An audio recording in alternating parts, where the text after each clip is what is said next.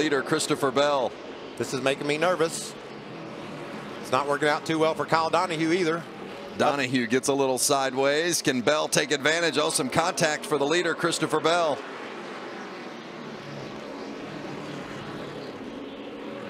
Bell has a bumper and he's not afraid to use it. He bounces into Cindric. Cindric's going to try to block him on the bottom side.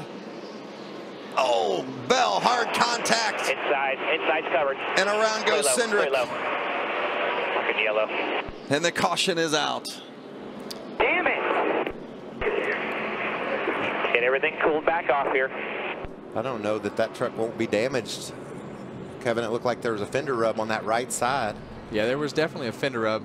And when you get to the end of these races like that, I know the 19 truck is trying as hard as he can to stay on the lead lap, but man, you hate not seeing the leaders let to battle it out to the end on their own. You can see Cindric is determined to get the bottom of the racetrack here on entry to turn 1, and Bell just didn't feel like he could give it up.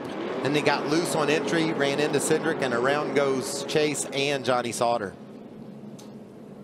Cindric was running 19th. He was the last truck on the lead lap, so he was trying to keep himself, as you guys said, from getting lapped and going a lap down. Christopher just got in there a little bit hot, considering his angle into the corner. He was low. He got in just a little bit hard. You can see he gets a bit loose. Stay low, get low, get low, get low, dig, get low, dig, get low. Clear, you're good, dig, dig.